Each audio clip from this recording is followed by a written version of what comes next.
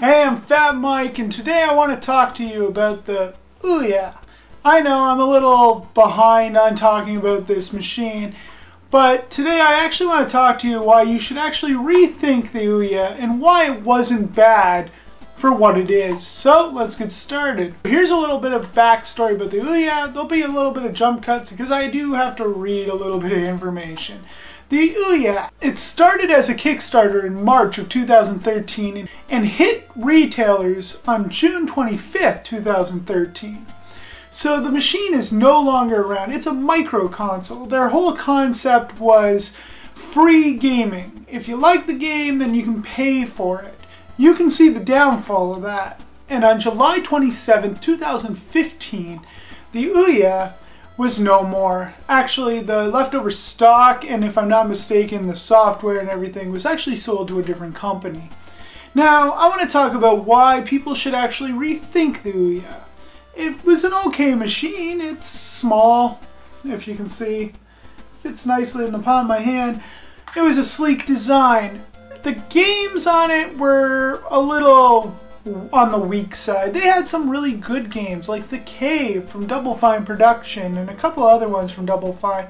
The lady who made Portal made a game called Sulfura, which I got and I enjoyed it. It was okay. I'd actually like to see that ported over to a different console.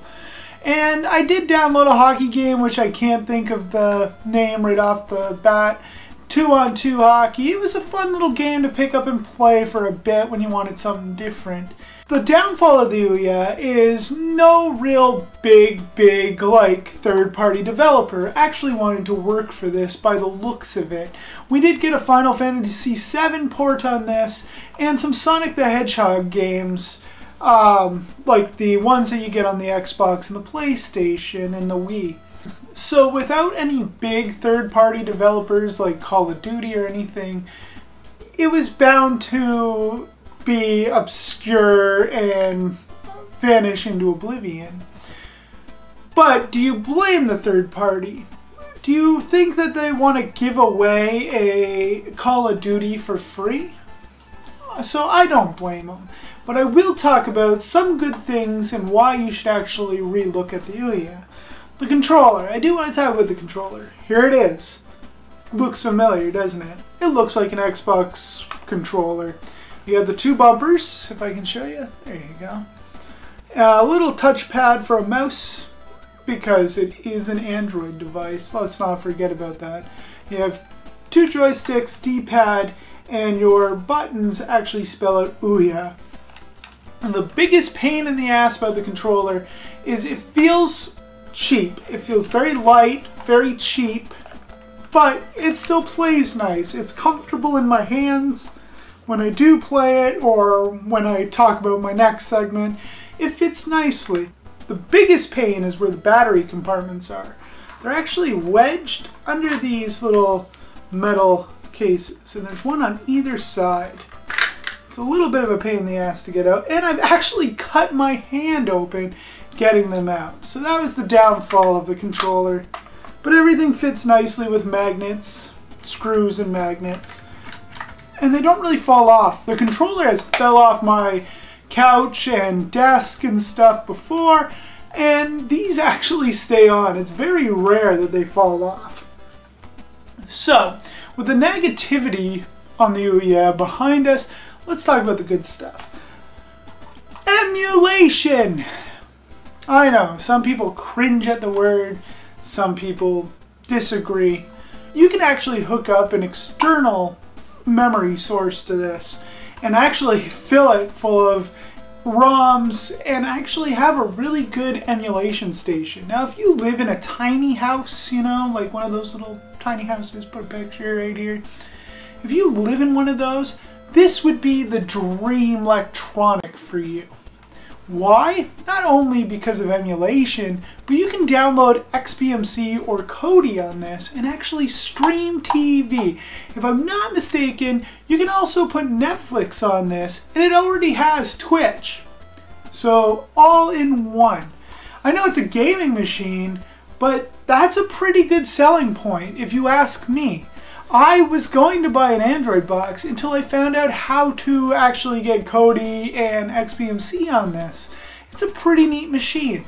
Going camping in a camper, this is a pretty sweet idea to use. So then on top of that, let's say you hate emulation. Emulation is terrible.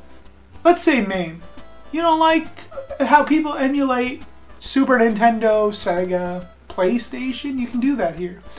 You can also use this as a MAME machine. Originally, this was my MAME machine until I built my MAME box. So in the end, I honestly don't mind the OUYA for what it was. For $100 at the time, it wasn't bad. You get some little corny games, a lot of games for free, a lot of independent games. If you love indie games, why don't you give this a try? I highly recommend it.